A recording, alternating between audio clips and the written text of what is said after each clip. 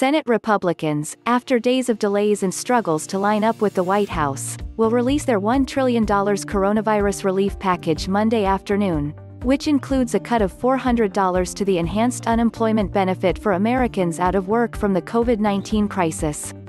To give a sense of the optimism on the GOP side right now, White House officials spent much of the weekend floating a less ambitious Plan B option, before their Plan A even sees the light of day. Bottom line, for most recipients of the $600 federal unemployment benefit enhancement, the final checks went out a few days ago. The official deadline is July 31st. The federal eviction moratorium expired last week. Republicans are, just on Monday, releasing their opening bid, which President Donald Trump's administration is already moving away from in order to pitch a scaled-back proposal Democrats have already rejected. This is, to say the least, not an ideal way to kick off long-delayed bipartisan talks.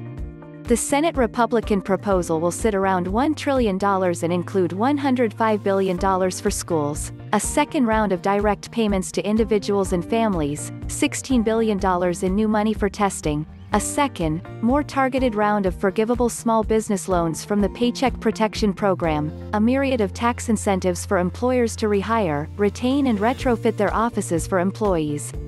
It will also include Senate Majority Leader Mitch McConnell's redline, liability protections for businesses, schools, hospitals and nonprofits.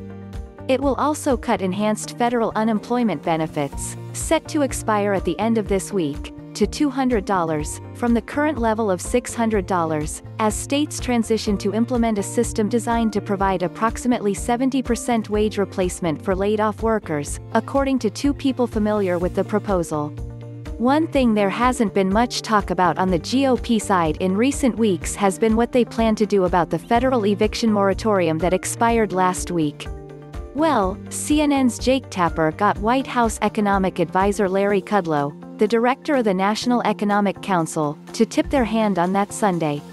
"We will lengthen the eviction moratorium," Kudlow said. "We will lengthen it."